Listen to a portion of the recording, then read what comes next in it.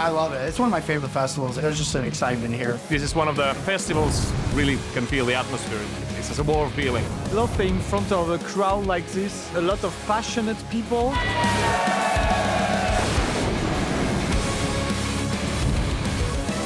People that turn up here really want to see the bands. They're fans of music. It's all about metal. It's true metalheads coming here, which I love. You have to come. If you've never been here, you have to come here.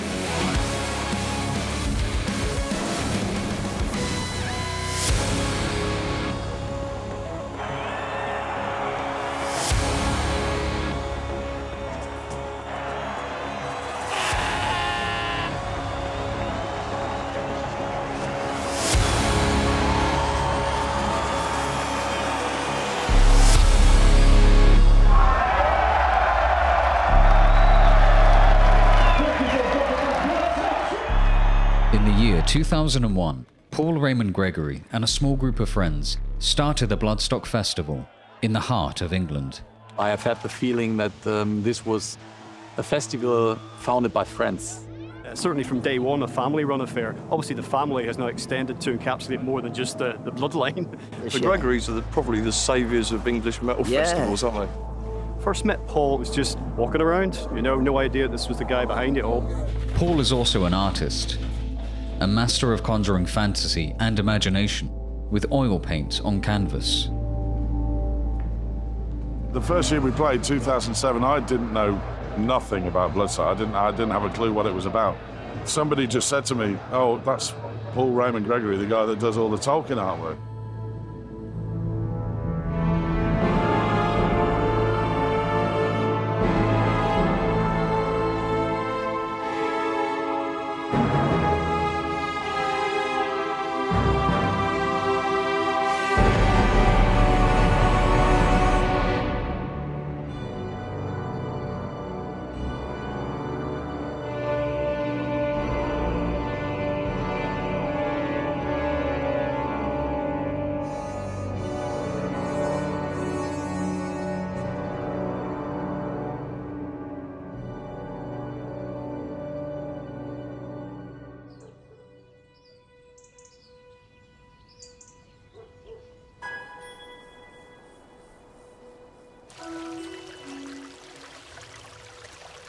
My name's Paul Gregory. I'm an artist and promoter. I was born in Derby. Father was a builder, mother stayed at home, that sort of thing, you know. But we weren't a wealthy by any stretch of the imagination. It was, you know, quite poor. I think as a child, he was brought up in an era in this country where, you know, it was kind of just after the war. He was brought up in an environment where the family were very, very poor. You know, you'd got sort of 12 kids living in the same house and all the relatives, and which is fine because you don't know any different. That's the norm. I would say when I was probably, I don't know, 12 or something like that, I was really starting getting into horror movies. And that's pretty much where the fantasy side for me started.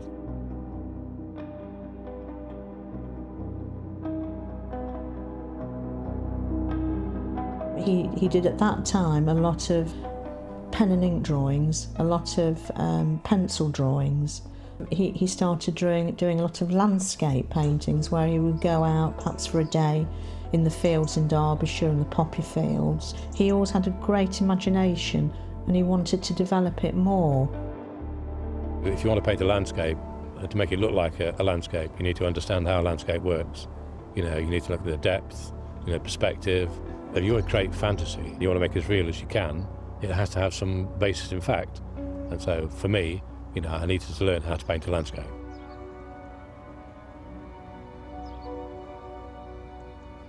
For as long as I can remember, my father has always painted.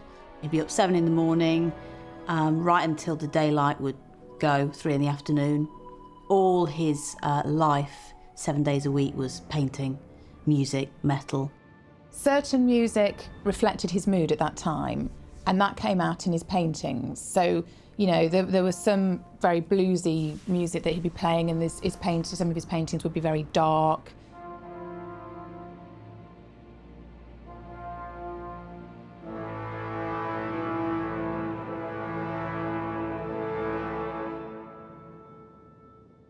When I'm most comfortable in my studio, with the music on, occasional coffee, working on whatever canvas it is.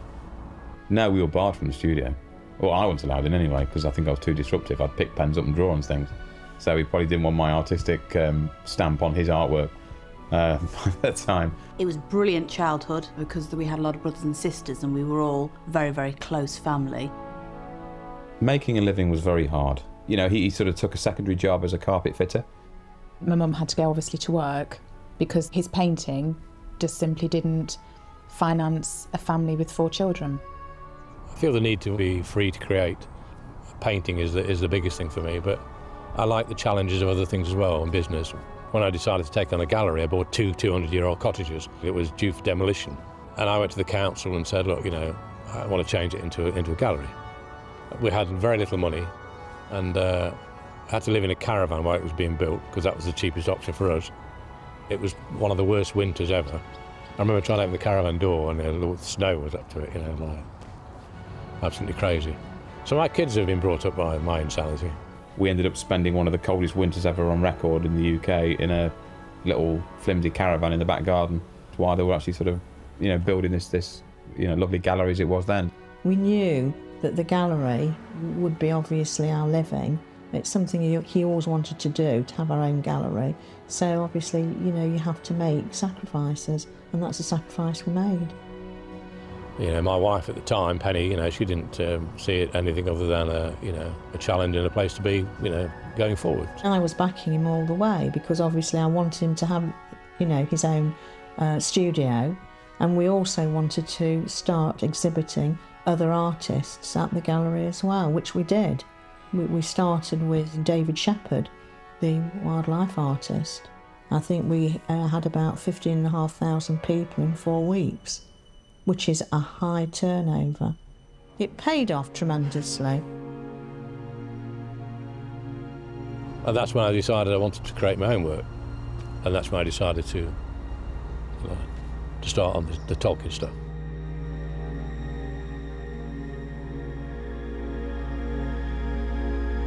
The first painting was completed, I think, in 1978 at Ride of the Rohirrim. And that was a 10-foot by 6-foot canvas. So big, anyway, huge canvas, yeah.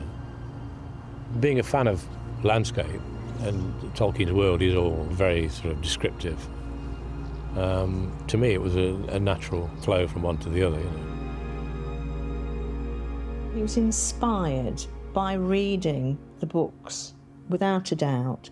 And he conjured up so much imagination that he had to put it onto canvas. He wanted to do things more sort of intricate and mind-boggling, and that's what he's done. Most people see a painting on the website. They don't realise how large some of these paintings are, and some of them are absolutely huge, enormous, great things. And you watch the look on someone's face when they walk in, they're confronted with a painting the size of like one wall, you know, and they're thinking, oh my God, how long did it take you to do that? I wanted to create something that was quite unique, you know, and that's why the size of the paintings are as they are, you know. The Source of the Anduin, it's got a beautiful scene of mountains in the background and a river snaking away across the middle ground of the painting, a beautiful sky, the light especially is caught in that painting beautifully, and there are 2 or 3 little figures in the middle around a campfire. You don't know who they are, but one can assume that they might have been, say, some wizards or perhaps some rangers or whatever.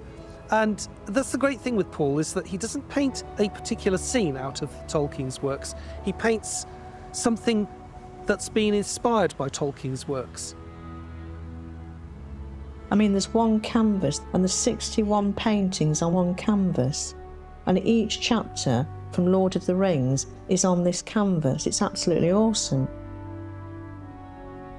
But it got to a situation where we had too many exhibitions. Paul couldn't concentrate on the larger paintings that were now 10 foot by 6 foot. We had triptychs. So we decided that perhaps we'd sell the gallery and move somewhere else where he could concentrate on, you know, larger paintings. But once you step over that mark and you give up your job and you're relying on your work, then that obviously is a hell of a strain.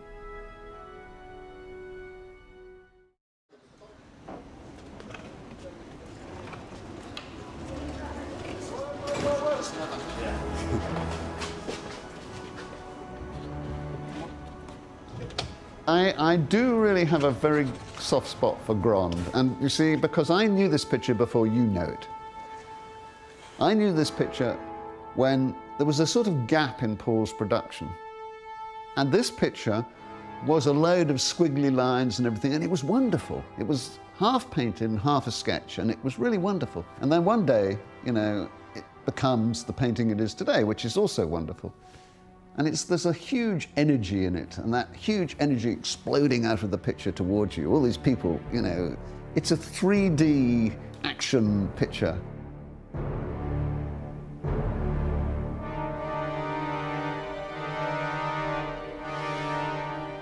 You know, I'm interested in people's guts, and this is not just the artist, but the framer.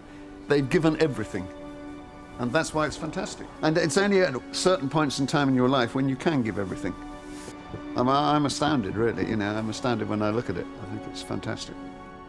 It wasn't till later that he got Peter Nahum, who was his art dealer, who basically saw his work and was completely blown away. And, you know, Peter's been an art dealer with some of the biggest artists that have ever lived. And he saw Paul's work and said, I will commission you to do paintings. We will together put together a host of paintings and have a gallery and have an exhibition. We'll get these works of art out there. Peter owns most of my work now, yeah. If it hadn't have been for Peter, they wouldn't have been a collection. And that, to me, was my original aim. And to try and keep the paintings together, for me, was a great idea, but in reality, it just wasn't going to happen financially. So I needed somebody else on board to make that work. We started buying his pictures because they were extraordinary and they were these great things. I'd been at Sotheby's for 17 years and I'd run the Victorian painting department. My thrust is offbeat. I don't like pretty, obvious pictures, because pretty obvious pictures, like a lot of Impressionist pictures and those sort of things, they're very lovely, but they become wallpaper. You don't notice them after a while. You need more than that to feed you from an image. Peter Nahum kind of supported him financially to allow him to paint and express without the pressure of finance or not having any finance, which helps him massively. So I devised an exhibition run where we had the exhibition in London, and then it went to every Sotheby's office around England, and it ended up in Edinburgh in August at the Edinburgh Festival.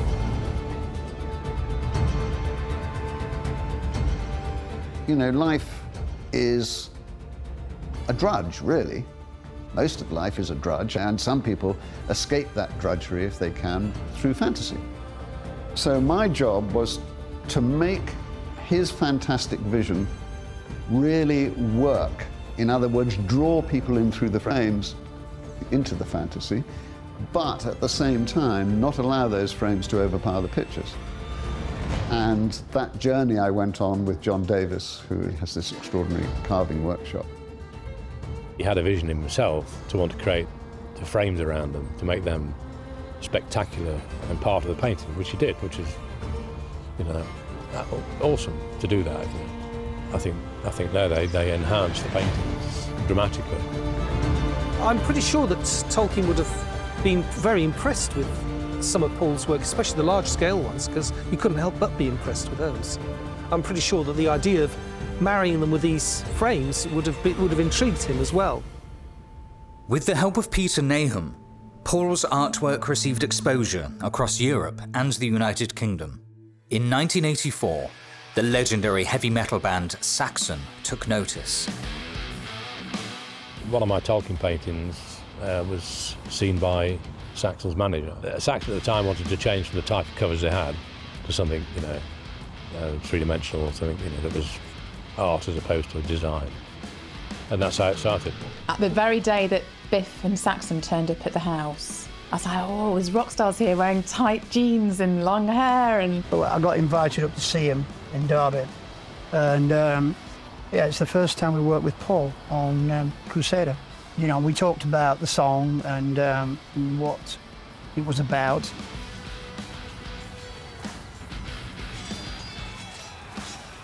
So, you know, that's what he took away, and we came back with the Crusader. painting. I mean, I got a phone call saying you have to come and look at it. It's nearly finished, and you know, and I expected to see something like, you know, about a foot, something like this, you know, an album cover size, and walked in the studio, and you know, it was huge. It was absolutely unbelievable to see it, oil painting, and I was sold on it straight away. It's just an iconic image, really. You know, we went back to him on quite a few albums, actually. Visually, he came up with covers that went with my lyrics. Since Crusader, Paul has created artwork for nearly all of Saxon's album covers.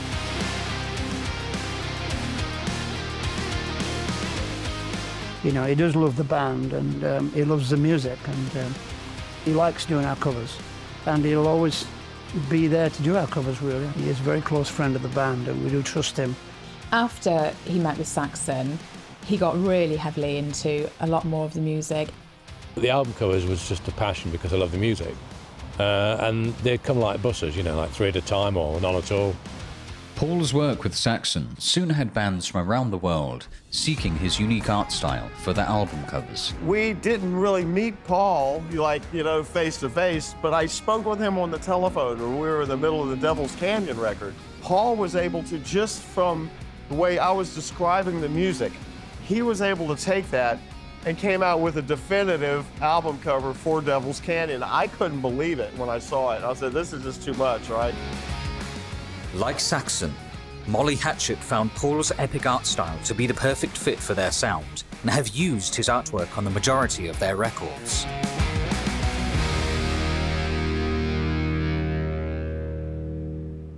There always has to be a very close link in between the music of an album and its package. I checked out Paul's homepage and found out his passion for Tolkien, and so I was convinced he would be the right person for our next album. I contacted him on the phone, and since he is a great metal fan, he had a good idea about Blind Guardian, and he was willing to do the job, so we exchanged ideas, and after a while he came up with a fantastic concept and a fantastic painting of A Night at the Opera.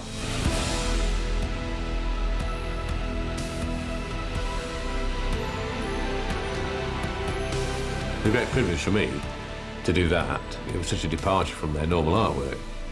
We had some more humoristic ideas, and we wanted something more uplifting. And I mentioned that to Paul, and he delivered this in his very special way.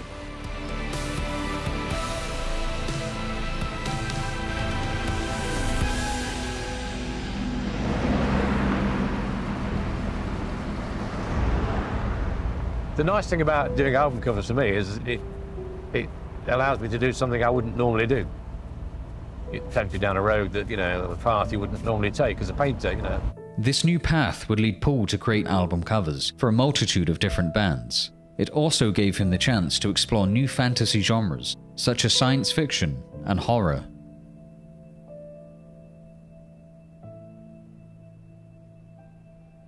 He did The Awakening. It's a demonic beast kind of lurching over a cross in a graveyard. It's brilliant. Texturally, it looks amazing.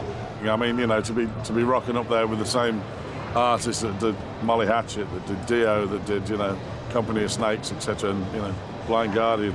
It's a great honour, and, you know, he's a top man. He really is. The link between fantasy and metal music in general is based in the melodic elements of the music, and I think that the music, no matter which band we're talking about, is creating pictures, images, and you as an artist would love to have something which stays timeless. The fantasy genre and metal music have always gone hand in hand. Bands like Amon Amarth, whose name is a reference to Lord of the Rings, know this all too well. I think when it comes to metalheads, you know, we like to have fun and portray ourselves as like be these fucking wild asses. But I actually think that metalheads are kind of smart. They like to read up on stuff, and I think fantasy is something that can intrigue a lot of people. And I can see why you would find a lot of inspiration in fantasy novels and fantasy art, for that matter. You know. Rock and roll and heavy metal are just set up for that kind of escape, perfect getaway. When you go to a concert, when you pierce your ear for the first time and you put on a leather jacket with spikes and you paint your favorite band's logos on the back, and the crazier imagery, the better, you know, because these kids want to escape from reality. They want to get away from their parents and school, and they feel like the world's against them. Rock and roll music goes hand in hand with escapism. Working closely with bands gave Paul a new appreciation for rock and metal music. This would inspire his most ambitious project yet.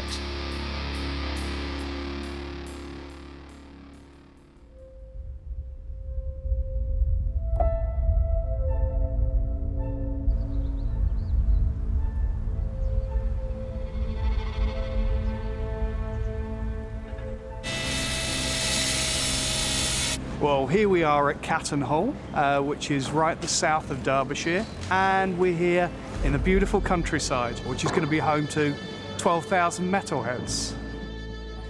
I actually love seeing this as it is. I love seeing the build and, you know, how it develops.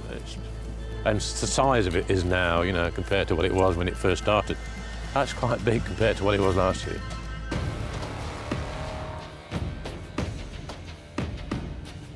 It's all offload and build, build, build. This is the calm before the storm, gentlemen, trust me.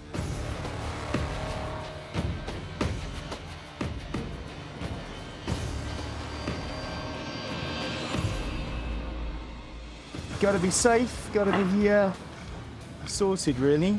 So yeah, I've just got to make sure everything runs to time.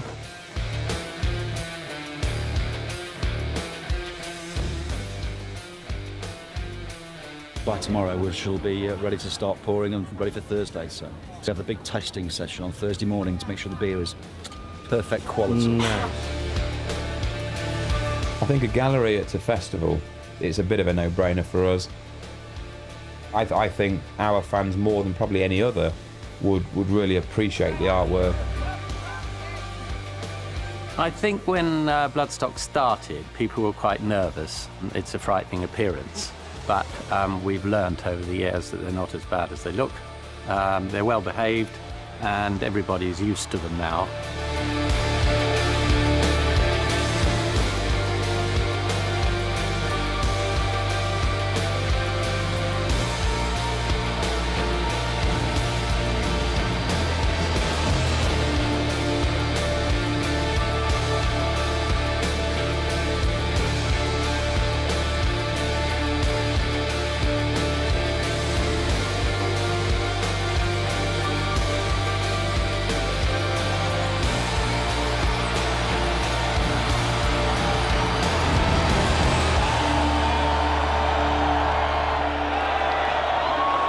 In the 90s, metal became stronger again. That's when Paul came in, and he established the Bloodstock Festival. In 2001, Bloodstock started as a one-day indoor festival with only 700 metalheads in attendance. I was there when they had the first meeting. It wasn't planned, it was more of an accident. He met Vince through a website that he wanted to have developed, and they all went to the pub one day, and they were all talking about the fact that there was nowhere they could go to spend a day listening to the kind of bands that they were all into. There wasn't a festival, which is when one of them must have said, obviously, well, maybe we should do something. I heard myself say yes before I'd even considered it. And that's how it was. It was just, just like, how difficult can it be? And we were just like, yeah, okay, whatever. And then he had this meeting, and then they were all sat there, and I'm thinking, oh, he's actually being quite serious about doing this. And then the next thing, they've bought the assembly rooms. So we all went downtown to the assembly rooms and booked the venue.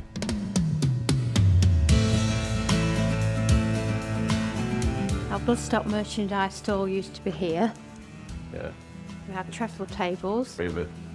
All this was the bar area, seated, so it was quite nice.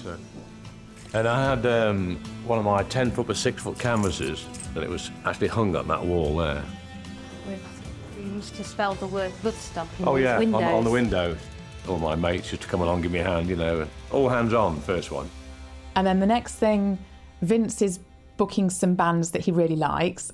They still haven't got a clue about anything. It's kind of like more common sense. Okay, we need obviously a venue, we need bands, we need this, that and the other. Okay, let's have a go. That was a long trip and we're here now. We had struggled in the early days with the band, so I went to Biff and he looked at the bands and he said, "You want to do it?" And they all said yes, so that's how it started. Yeah, we did the first one. I think it was more or less sold out. It was the first time anybody had done something like that indoor. So it was a good gig. It was very amateur hour, if I'm brutally honest with you, when it was first happened. But for a one-day festival that was organised by people that, other than like the music, had no idea what they were doing, you know, pulled it off. Paul was a big supporter of metal music, so he invited us to play there. And that actually has been our first chance to play in the UK. We went to Derby, didn't know what to expect, and it was a fairly small venue, maybe 2,000 people. It was a convention back then, more than a festival.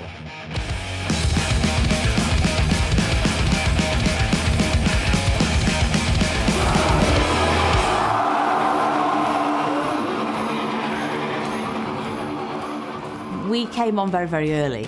Rachel and I used to literally be the merch girls. Vicky and I just thought it was dead cool that they were doing this metal festival, so we said, well, what can we do? And it was just a laugh for the first couple of years. As the years have gone on, just got more and more and more and more involved.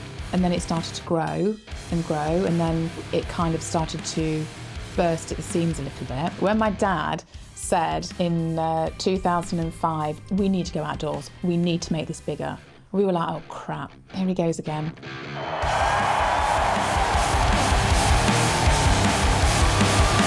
It really did get to the point where we had bigger bands asking to come and play, and we couldn't feasibly make it work in terms of getting the number of people to the indoor and really providing a festival that was financially viable. In 2005, Bloodstock became the open-air festival it is today. It was the best decision he made. It really was. It nearly broke the festival, but it was kind of either lose your house or just put everything in. It's just literally like playing roulette. It was that turn of a dice. But no, it worked. My partner at the time, he's he got children and he had commitment, so he felt that it was getting too much for him. So I decided to take it on with the debt and then clear him. So he walked away and I carried on. With Bloodstock growing every year, the team behind the festival had to grow as well. Paul's sort of on his own now. He's a great mastermind. He hasn't got strengths in negotiating with acts. Logistically, we had to come in on our own strengths to help. Vicky is a very, very stubborn individual, and if she wants something, she will get it. She'll make sure she gets it. So when it came to booking the bands, we said, well, who's going to do it? And Vicky was just like, oh, okay, I'll do it. But she's a very, very good personality for that because she's in a very male-dominated environment and she doesn't take any shit. We sort of did our own things. Rachel's brilliant with logistics. She's brilliant with putting things together and accounts, so it was natural for her to do that. And Adam's a born salesperson, so putting him in front of sponsors was a no-brainer. I think if we weren't family, it probably wouldn't still be here because yes, you're a lot more tolerant with your family because you have to be because you can't get rid of them. And we all have very strong personalities as well. So yeah, not as strong as you two. No, we all have to be right. Yeah. Well, I have to be right. I think if the festival wasn't there, we probably wouldn't see half as much of each other, and we probably wouldn't actually appreciate and know each other as well as we actually do. Because, as we all grow up, we all lead separate lives, separate families. You just don't see people as much, but we have no choice to. And yeah, I'd say we're incredibly close. And I'm really, really proud of that. We blow off and we scream at each other now and again, but, it's family. You pick the phone up the next day, you say sorry, and then you carry on. We keep each other on our toes. And it does work particularly well, but that's not just based on what we do, it's based on the team that we've developed. And that team that's grown with us over the last sort of 4 or 5 years is now a very, very well-oiled machine that in my mind's eye delivers a great festival each year now. There's this community spirit going on here. Everyone's pulling in the right direction. It's a family-run festival, and back in the day, you could feel that, and you can still feel it now. My daughter's come for the first time this year. She's 17. We've never brought her before, and she is amazed by how friendly it all is, by how everybody knows everybody. I find metal fans, some of them all the nicest, most genuine people you could ever meet. And they're having a good time, but they're not hurting anybody. They're just about having a fun time. That's what it's all about. If a man goes down in the pit, you pull him up, and he's your buddy, and you go and buy him a beer. People think of heavy metal and they go, you know, people who don't know about heavy metal or hardcore, they go, oh, that's that kill your mother music. But really, there's a lot of positive messages and there's a lot of, you know, cool stuff in it. And if you really think about it, stuff in pop and hip hop is way sillier than anything in metal. Because the idea that people are out partying and paying $1,000 for vodka bottles and popping champagne and all this stuff, that's way sillier to me than dragons and, you know, the heavy metal imagery. That's the one thing that people who aren't into metal don't understand, that it's a cathartic experience. People come here, they work crap jobs, they take crap from their bosses, you know, and this weekend you come here and you let it all out, you hang with your friends and you forget all of that. But the fact is, this festival is sold not on headlines. It's sold on atmosphere. You know, it's a festival. The tagline is by the fans, for the fans. There's no bigger metalhead here this weekend than me, you know, and the rest of the team, and Paul. And, you know, there's no bigger metalhead. We're all one and the same. For us guys, we wouldn't really be where we were at all without Bloodstock Festival being behind us. Grab you horns, killing you horns, grab you long, march for, raise a claw, for the crab lord, grab you long. Every time we play, we just walk away going, well, almost crying. There's nowhere like it. There's nowhere like it. So welcoming as a festival. Arise, my mighty pink army! Scuttle left! Scuttle right! Attack!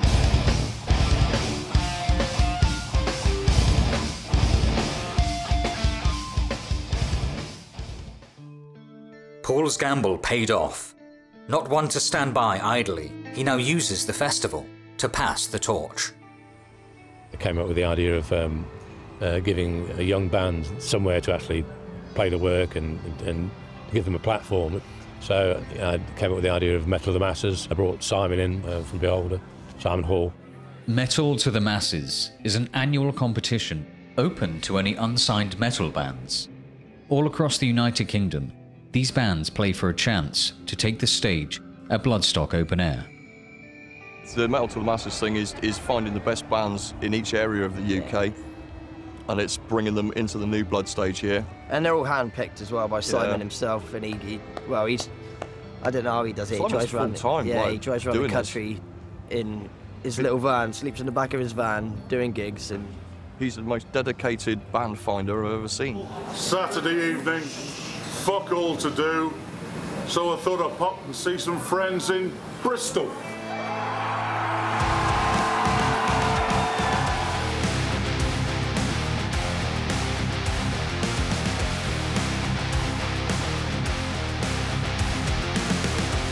Basically, venues run the events with guidance from myself and guidance from the Metal to the Masses team, and I come along at the end and basically picking a band on its merit. We don't do any sort of head count. We don't do any sort of battle of the fans, if you like, because as much as it is a competition, the truth of the matter is there's no battle, because at the end of the day, it's about bands networking. If we don't go out there and search for these bands, you're going to miss some golden nuggets, and some of these bands they don't last very long if you don't find them and give them a platform to play by. The band from Bristol, 2014 Metal to the Masses, that is going to play at Bloodstock Open Air.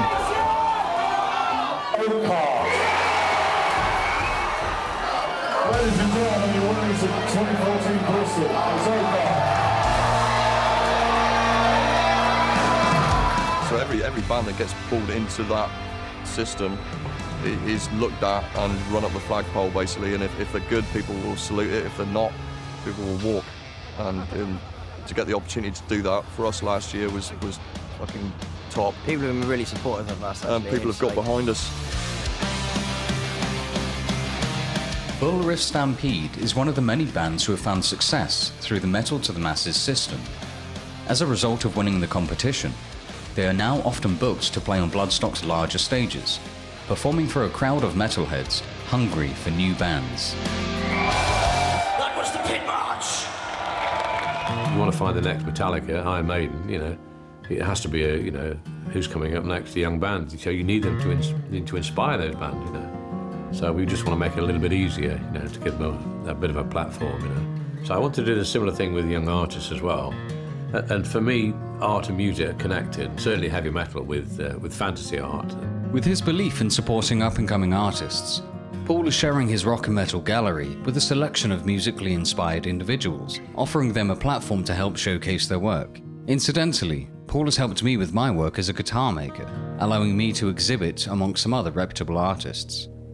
Paul, he is such an inspiration. He's a pioneer, and he's a master. If you look at his work, it's absolutely so masterful. The detail is incredible. And with me personally, you know, I've struggled financially. I can only thank Paul for helping me out, and it's spreading. It's spreading like wildfire, and the gallery is getting bigger and bigger each year. It's an incredible thing. His end goal is to have a museum, you know, all-encompassing recording studios, a bar, and music shops. You've got an auditorium that you could have 2,000, 3,000, 4,000, 6,000 people in and bands playing. You know, somewhere where you could effectively call is the UK hub of music. This is his next big leap. And you know, in 2006, when it was like, oh crap, it's kind of that again. It's like the gallery. I think they thought, oh, you can't do that, but I did that, and you know, that's worked. You know, Heavy Metal to the Masses again, that was a crazy idea, but I did that, and that worked. You know, and I think that's, if you're an artist, you're creative. So you're a creative, so you need to create. You know, you need to develop things. You know that other people think are insane. Well, they are. You know, putting on a festival is insane. I mean, when I actually bought my partner out, you know, there was a lot of money involved in that. You know, and I actually said, I put my house on the line for that. You know, you have to take risks in life. You know, that's what it's about, isn't it? Or you just go away, and, you know, bored and die. You know, be who you want to be. Don't let anybody hold you back, and do what you want to do. He was told in the early years of the festival, it'll never work, it'll never be what it'll be. Look at it today. I think of Paul and his family as, you know, the salt of England. This is what a country's about. These sort of people, and they're part of, you know, what makes the country worth living in. The question I posed to Terence Cuneo, who exhibited at the gallery, was which is you know, consider your best painting? He said the next one, which stuck with me, and I think that's right. Paul's latest painting is titled Mordor Festival. It features hundreds of faces of friends and family. Every year it's featured in the Rock and Metal Gallery as a work in progress. Festival goers can watch year by year as Paul's work on the painting continues. Mordor Festival has no completion date.